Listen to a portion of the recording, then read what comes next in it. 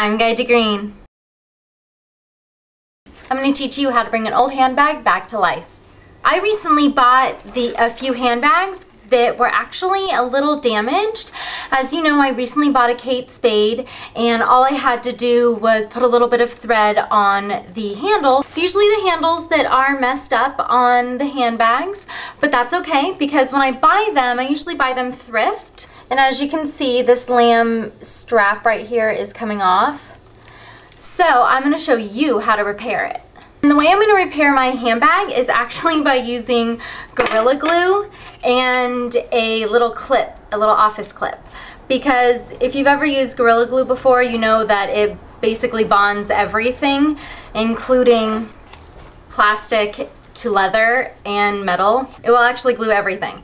So all I'm going to do is use Gorilla Glue on this strap here to make it stay. And I also have another bag that I bought as well. It's a handbag, and it's coming apart at the seam. I'm not sure if you can see that, but it's coming apart. So all I'm going to do is just use a little bit of Gorilla Glue right on it. Use a clamp to clamp it down.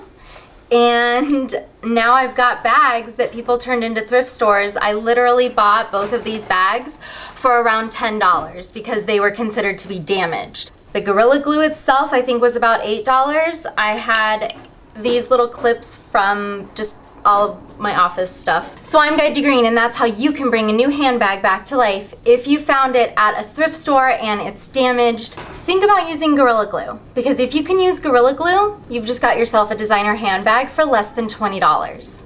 I'm Guide to Green. Thank you so much for subscribing. Bye.